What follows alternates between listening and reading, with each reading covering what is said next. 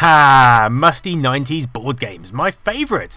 For me, board games are very nostalgic. They were a world of imagination and fantasy which offered something computer games couldn't. A tangible physical experience where you could hold the pieces, examine them and actually interact in the real world.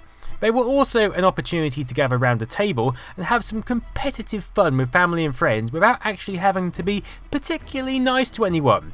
They were also a useful respite when your eyes had turned to dried apricots following a 5-hour Sinclair Spectrum stint of Spy vs Spy against your brother. I had various fantasy type board games, but there were some which I was just resigned to stare at in the Christmas catalogues. One of these was the 1990 release of Treasures and Trapdoors from Waddingtons. There was always something about a 3D board game which grabbed me, and when there were treasure, pyramids, snakes and fricking trapdoors involved, then it was another league entirely. I'm not even sure why this game slipped me by, although I suspect Space Crusade had something to do with it. But I digress. The game itself is for 2 to 4 players and was designed by Mary Danby, who also designed the Aladdin Magic Carpet game.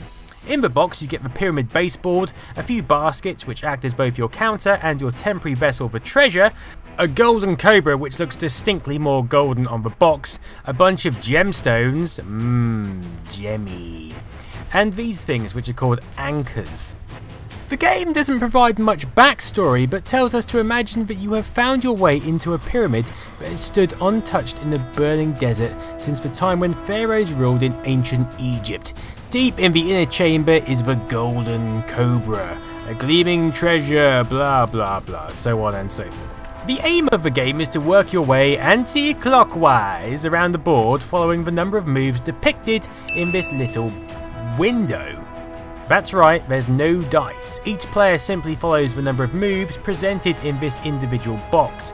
If you happen to land on one of these squares, then you can opt to spin the board, and that's where it gets all kinds of crazy.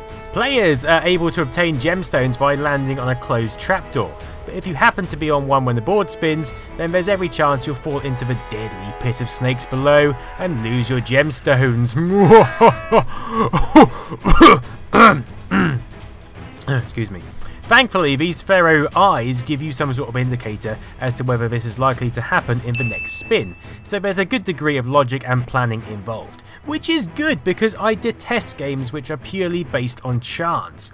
I guess you could also memorise the layout of a spinning board if you studied it hard enough or played the game enough, but that's only for serious professionals.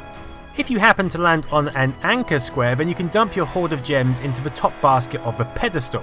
If you have 3, then you get to enter the middle circle, where your goal changes to acquiring the golden cobra.